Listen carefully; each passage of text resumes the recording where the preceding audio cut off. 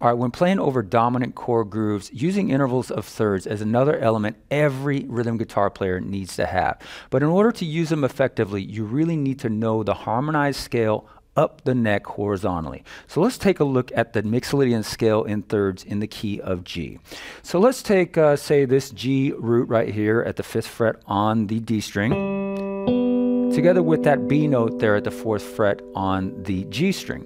Okay, so that would be an interval of a third. Well, how do I know that's a third? Well, basically, I'm just going to count up from that G note in the G Mixolydian scale, 1, 2, 3, until I arrive at that B note there, and that's an interval of a third.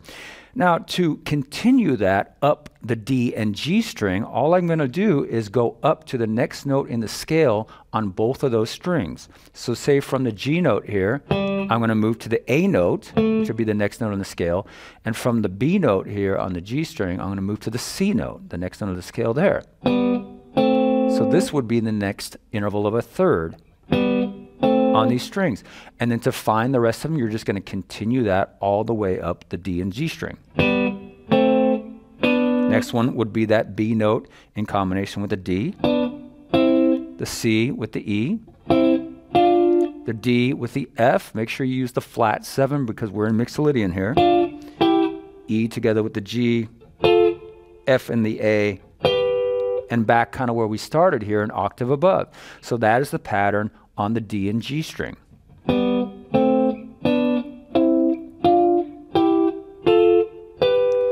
Now you need to make sure that you learn these patterns on all string pairs. So let's take, say, the notes on the G and the B string now.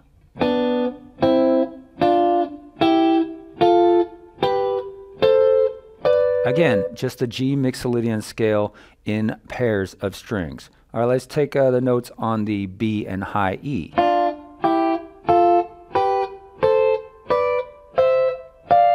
Now, learning this can seem kind of overwhelming at first. So what I suggest you do is kind of learn them in groups of 2 or 3 at a time and see those relative to either a chord shape or a root. So let's take that one that we started with down here.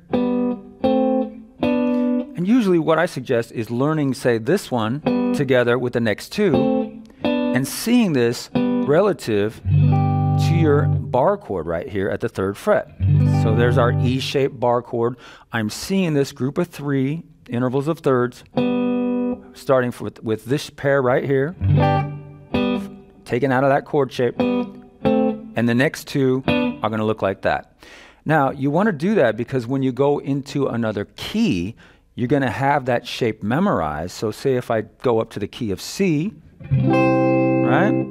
Just go up to the relative same placement there. The pattern of the thirds is going to be exactly the same.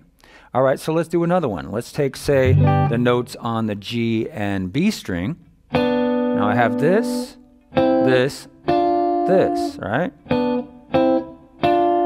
So if I want to move that up to C, again, it's all relative. The shapes stay the same. So the best way to start learning these thirds so it's not too overwhelming is just, again, in little groups of either 2 or 3 of them at a time relative to a chord shape. Now you also need to see how those stack up vertically. So I see this, and I also see this. Or I see this, and I see this.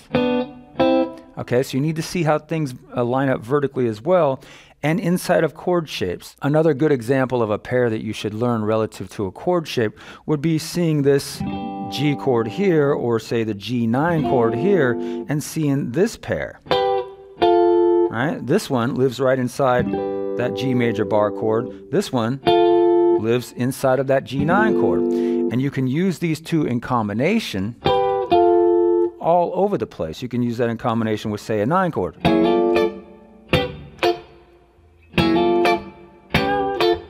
Now, another great thing you can do with these thirds is use a bit of chromaticism with them. So I could take that same pair that we just found, and I can use the passing third in between. Right there, and I can kind of make a groove using that. Little side step at the end.